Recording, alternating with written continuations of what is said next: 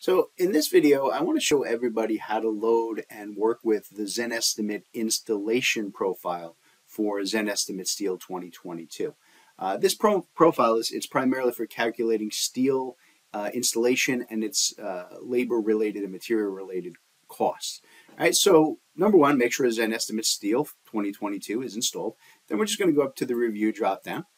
We're going to go to Profiles, and we're going to set the ZenEstimate Steel installation profile current. That's going to bring up all of our standard 2000 plus array of tools for you to work with. And it's also going to make sure that you've got all of the standard column data that you're going to need. And I'm going to go in here and I'm just going to do what I've done in some of the other videos. I'm just going to real easily go in and we're going to go to our HSS square here. Right, and we're just going to add in a couple of 5 by 5 by quarter columns here pretty quickly. I'm just going to drop on one here, one here, one here. Call it good enough for today. Right, and then I'm going to go in, I'm going to throw in a 6 by 6 beam. Right? So yep, I'm going to go in and just going to run that beam like I've done in other videos. It's going to go from here to here. Then I'm going to go from this center line over to this one, and we'll call that good enough for today. And that's what I kind of want to focus on, right? Because now we get into labor-related items. We have to start doing things like not just putting in the beams and how heavy they are and what the ordering cost is and the weight per ton. Really just start looking at what it's going to cost to put these beams in place, right? What kind of equipment we're going to use, and even what kind of connections we have to deal with, right? So if I want to go in here and say, look, I need to put in, weld point connections. Maybe we're going to weld at that connection point, and over here are going to be weld connections. Then I'm going to throw in some bolted connections, right? I'm going to need bolt connections here and here. Right? So I can go in and tag where I'm going to have to put those kind of connections. And then once I've got all of my tools in, I've done all my takeoff, I've got everything laid out the way that I want. Or you can do it one at a time, up to you. But I want to show you guys that you can go in here and you can start working with all of these individual components. So let's start up here with the idea of these welded connections that we have at either end. Right in here, number one, I can go right in. You see I've got a whole series of columns here. So I can go in, I can choose what the weld size is. Maybe these are 1/4 inch welds. What's the weld length? Well, I know that, for each side of this, I'm going to have to go in, I'm going to have to put in a, 2 8-inch welds. So it's, a 1 point, maybe my math is off, 1.5 feet total on each one. And it's going to multiply that out based on the number of welds, components, count items that I have here. Right? And then I can go in, I can start putting in, well, how many estimated hours? How long is it going to take them to run that weld? Well, half an hour to do the weld. And then I can actually go in and I can start to either calculate my labor costs either based on an hourly crew rate or a per foot labor unit cost. Either one works, whichever one you guys are working with. So I'll just go and put in a labor unit cost and say that, we're usually charging $5 a foot. Okay. For materials on a weld, right, it's $2 a foot. Equipment, right? Maybe you have to lease and rent or subsidize the equipment that you're using, and that's another $1.50 a foot.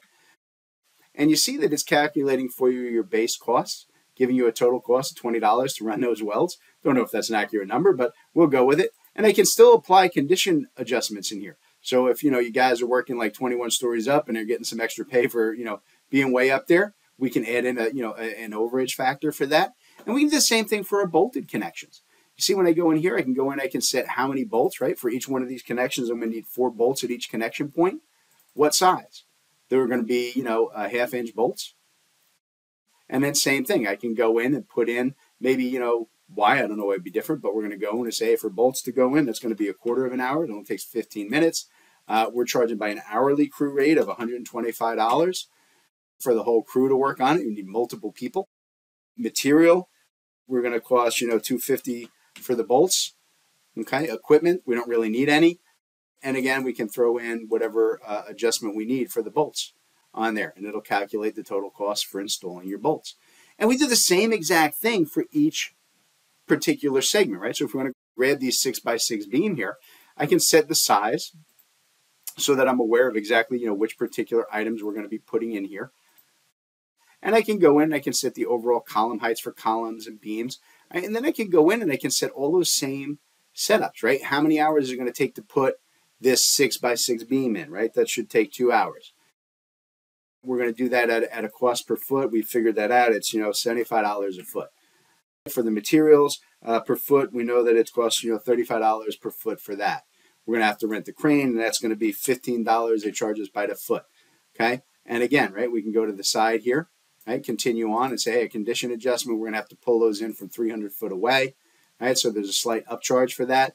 And you see that to do that individual component, $21.47. That's the idea, that you can go in, very easily lay out, do your takeoff, and then use this particular profile to handle all of your installation, labor, and material costs for everything that you're doing. Keeps great track of all of this data. And just like all of our other profiles from here, you have the option to go in and actually enter all of that data over on the properties on the side panel. As you click items, each object gives you the ability to just go in and add all the information on the side if you prefer that way. Or you can just go in at the end. You can still just export it out to a CSV summary to generate a full-blown estimate. Okay, that comes up, and here you go. Here's your entire labor cost for this particular job broken down for you. And you can even take and you can integrate our ZenEstimate Steel 2022 tools into your pre-existing Excel spreadsheets just by using the Bluebeam Revu for Extreme quantity link tool to link to our tools. And then as you put things on to your plans, they'll update into your Excel spreadsheets in real time. That's the kind of functionality you get with the ZenEstimate installation profile for ZenEstimate Steel 2022. Everything you need for your labor costs.